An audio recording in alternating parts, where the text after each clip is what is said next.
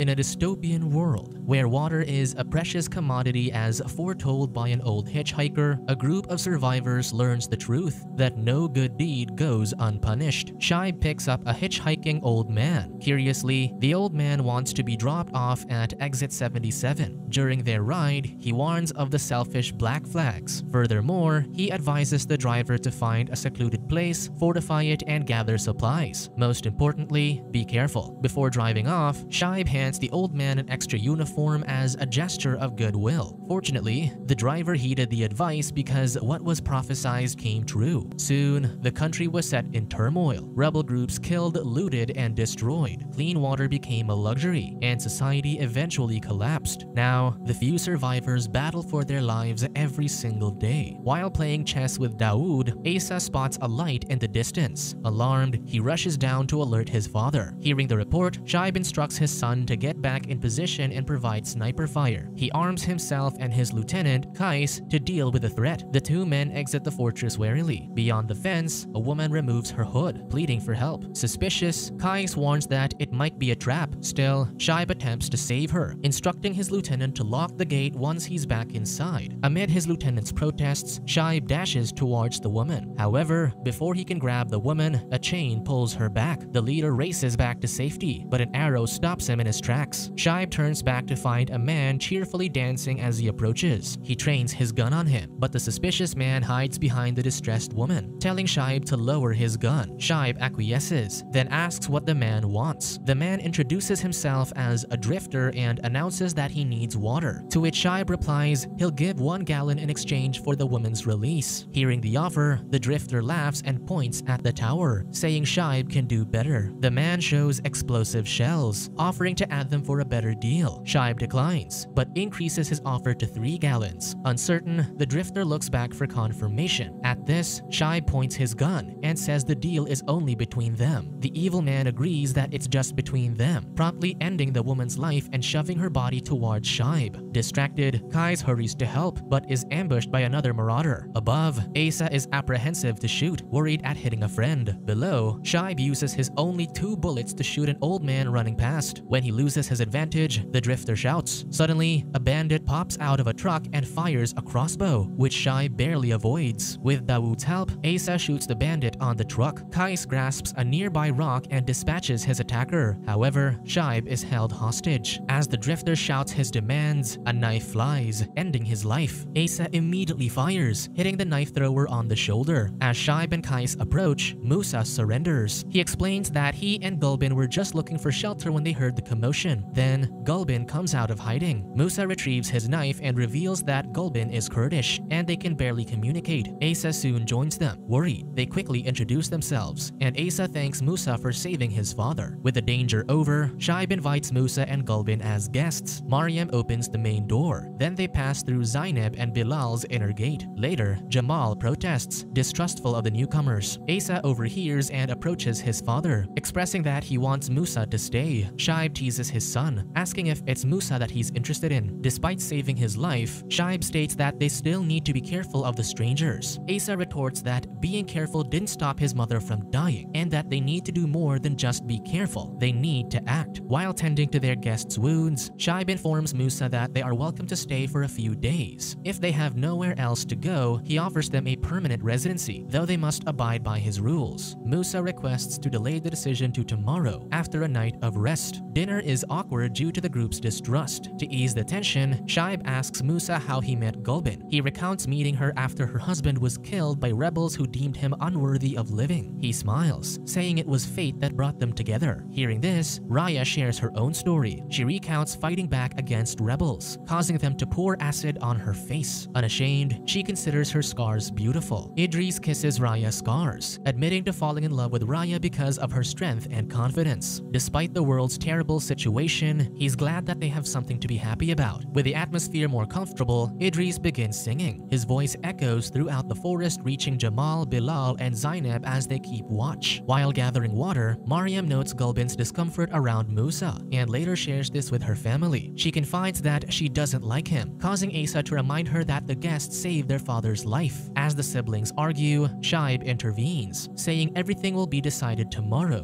bidding them good night. As he leaves, Jamal reminds reminds him of Musa's knife. As Musa sharpens his knife, Shaib joins him, telling him that everyone stores their weapons in a locked cabinet that he only opens during emergencies. Hearing this, Musa says he will follow the rules just like everyone else and hands over the knife, handle first. Relieved, Shaib motions to take it. Immediately, Musa points it at Shaib. With a fierce look in his eyes, he accuses them of plotting to kill him and Gulbin in their sleep. Offended, Shaib stands up and informs him that guests are expected to obey the rules. Musa starts laughing, assuring the leader that it was all a joke. He then sheathes the knife before offering it, blade first. As Shaib takes it, Musa swiftly stabs him, whispering that he should not trust so quickly. He declares him unworthy and bids the trusting man farewell. Then, Musa announces himself as the Aleph and the Ya'a, the beginning and the end. Unhinged, he declares that he's there to separate the worthy from the unworthy. Hearing the noise, the residents begin to gather. Kai sees their fallen leader and charges at Musa, but he's easily disabled. Asa and Mariam rush to their father's side while Musa tries to drag Gulbin away with him, though he's stopped by Raya. Shaib apologizes before dying in the hands of his children. Vindicated, Jamal remarks that this is the result of trusting strangers, while Mariam blames Asa for their father's death. Enraged, he snatches the weapon's key and arms Dawood and himself, hungry for revenge. However, Gulbin and his sister hold him back, stating that their father is more important. Helpless, Asa screams in frustration. Meanwhile, the evil man is already outside, retrieving a hidden bag of supplies. As the sun begins to rise, Dawood joins Mariam at the roof, comforting her as she cries. The following day, the residents lay Shaib to rest. As the siblings linger in front of their father's grave, Asa confides that he doesn't know what to do next. They've managed to stay safe, but they never had a plan. Before leaving, Mariam apologizes for blaming Asa, saying this wasn't his fault. Later, Kais assures that everyone relies on him and Mariam. They all expect him to take the lead now that his father is gone. Shortly thereafter, Gulbin leads Asa to wash his hands. However, no water comes out. Alarmed, Asa announces that their water supply has been cut and that they need to check the water tower. Mariam insists on joining, but Asa denies her, stating that one of them has to stay. She asks if he's still upset, and he says no. She smiles as they do their secret handshake. Soon, Asa, Dawood, and Idris make their way to the tower. Once there, Idris insists on climbing it alone. At the top, he turns the valve controlling the water, unaware of the attached trap. Below, Asa spots it too late. He warns Idris, then he and Dawood start running. Suddenly, the base of the tower explodes. The tower slowly falls, crushing Idris as it hits the ground. Once the debris has settled, Dawood runs back for their friend. Unfortunately, he steps on a mine that sends him flying. Concerned, the residents rush out and see Dawood's mangled leg. Asa dashes to his friend's side as the residents crowd around them. Meanwhile, Raya approaches the collapsed tower, still processing her husband's death. They carry Dawood inside, tensions rising as they cope with the situation. Jamal accosts Gulbin, accusing her of hiding information. Frustrated, Asa threatens Jamal with a gun, telling him there's no reason to suspect Gulbin. Despite Mariam's efforts, Dawood bleeds uncontrollably. Desperate, Asa instructs Kais to start a fire and calls over Bilal to assist. Then, he heats a saw and proceeds to amputate his friend's leg. In another room, Raya silently grieves her husband's death. Soon, Kais walks over with a heated shovel to cauterize the stump. That night, Jamal drinks a canister of water meant for Dawood. He justifies his actions, stating the water should go to the living. Disgusted, Mariam slaps him. Jamal tries to retaliate, but Gulbin intercepts his blow. Asa walks in and states that he saw everything. The rookie leader rebukes Jamal, emphasizing that they're supposed to protect each other and not fight. He declares Jamal unwelcome in their stronghold and orders him to leave. Jamal is defiant, causing the rookie leader to draw his gun. Suddenly, Jamal attacks, and the two struggle for the weapon. The bigger man overpowers Asa and snatches it away from him. Emboldened, Jamal begins barking orders. As the new leader, Jamal states his first act is to expel Gulbin, but Asa intervenes. Addressing everyone, Jamal claims he was Shaib's advisor, making all the decisions behind the scenes. He then shows his contempt for Asa, who welcomed their enemy, and blames him for Shaib's death. He questions his abilities if he can't even protect his father. Calmly, Asa states that Jamal isn't a leader. His father knew Jamal loves books more than people's lives and could not be trusted to lead. Asa places his forehead to the gun, daring Jamal to shoot. To everyone's dismay, Jamal pulls the trigger. Fortunately, the gun has no bullets. He looks at it in shame while Kais takes it away. Seeing Jamal's true nature, the group pledge their loyalty to Asa and bid the selfish man farewell. Soon, he's escorted out into the night by Asa and Kais. Once the gate closes, Jamal turns back and states that this is Musa's plan, to destroy them from within and then pick them apart once they search for water. Before setting off, he declares that they'll be seeing each other again soon. The two men agree that Jamal is correct and head back inside. Resigned to eventually having to leave the fortress for water, the residents make their preparations. The following day, Asa and Kais head out to scavenge for water. Gulbin kisses Asa on the cheek, while Raya, armed with her own spear, declares she's joining them. Respecting her desire to avenge Idris, they don't stop her as they walk out into danger. Later, Bilal and Zainab request to be relieved of guard duty, citing exhaustion. However, Mariam is unwilling to leave Dawood and the only person left is the newcomer. Hesitantly, they agree to let Gulbin take the watch. Meanwhile, the trio enter a nearby building, splitting up to search more efficiently. As they scour their respective areas, Raya feels a disturbance but doesn't see anyone. Soon after, Asa calls them over, and they rejoice in successfully obtaining some water. Upon their return home, they are alarmed to find the gate open. The men quickly secure it, but Raya hears singing and is reminded of her husband. While searching for the source, she falls through a trap hole. Raya finds herself inside a basement and discovers Jamal, mouth taped and tied up in the air. The singing is coming from a device on his wrist. She turns it off, causing Jamal to wake. Above, Asa shouts if she's okay and if there's a way out. She looks around and sees stairs leading up. The men open the hatch and survey their surroundings. The lieutenant is convinced it's a trap and Jamal is just bait. Still, they elect to help him. As Kais unravels the cables, Jamal starts struggling harder. Asa removes the tape and they learn that his tongue is missing. Shocked, Kais accidentally releases the cable, causing Jamal to fall. Hearing something strange during the fall, Raya removes his boots and is horrified at the sight that greets her. Seeing Jamal's condition, Kais warns their leader that they won't make it into the fortress if they drag Jamal along. The rookie leader is torn between helping and leaving him. Eventually, he apologizes then proceeds to end the exile's suffering. In his final moments, Jamal sees Musa watching them from above. Suddenly, they hear a loud crash. Kais runs to the exit and finds it closed. Simultaneously, a Molotov cocktail drops from above and sets the chamber ablaze. They push against the hatch, but it won't budge. Thinking quickly, Asa kicks off a railing and uses it as a level to pry open the door. The men rush out, but Raya falls when a step gives way. She shouts for help, and her leader tries to save her, but she's quickly engulfed in flames. Raya's final act is tossing their water to safety. Meanwhile, inside the stronghold, Mariam hears a shriek and she rushes to check. She sees Zainab get shot by an arrow and Musa dropping down. Still reeling from Raya's death, Asa and Kai soon discover Gulbin bleeding out. She mumbles Mariam's name and Asa dashes inside for his sister, instructing his lieutenant to tend to the newcomer. He follows a blood trail leading to a pit and sees Bilal and Zainab's broken bodies within. Asa soon discovers his sister with a chain around her neck, precariously situated at the edge of a plane wing that is balanced like a seesaw. Immediately, he rushes to the wing's center of balance. However, if he approaches to free her, she will be lowered and be hanged to her death. Then, Musa appears standing on the other end of the wing, announcing himself as an agent of chaos, freeing the world from the choking pressure of worthless people. As he speaks, he shifts his weight and forces Asa to balance his sister's life. Soon, Asa is thrust into a knife fight with Musa, where their lives literally hang in the balance. However, despite his best efforts, the agent of chaos has the advantage. Asa is sliced, thrown around, yet he still fights. He manages to bite Musa, causing the knife to drop, but Asa's thrown to the ground with it. With no counterweight left, Asa races to the edge of the wing and hangs on to prevent his sister from dying. As Musa retrieves his knife and prepares to deliver the final blow, Maria makes a brave decision. She closes her eyes and sacrifices her life to save her brother. Having accomplished his objective, Musa informs Asa that he's free to go. The rookie leader draws his gun, causing Musa to laugh. He informs Asa that during his brutal interrogation, Jamal divulged that it has no bullets. Frustrated, Asa hurls the useless weapon at him and grabs a nearby container of gas, dousing Musa with it. His smug attitude vanishes as soon as Asa takes out a flare gun and fires, setting the man ablaze. Devastated, Asa takes one last look at his sister before heading back to Kais. To his surprise, Gulbin is standing, uninjured. When he asks about Kais, she gestures to the floor below. Asa looks over and sees Kais' Ace's broken body, Gulbin begins talking fluently, praising Caius for being a good soldier, but he's not a leader, so he's unworthy. Frustrated, Asa yells. Gulbin explains that among the stronghold's inhabitants, he was the worthy one. The pretender reveals that she never doubted his capability, and he passed a test that very few can. Furious at his family's death being a mere test, Asa presses Musa's knife to her throat. However, Gulbin easily incapacitates him. She informs him of a meeting place where all of her kind will soon gather.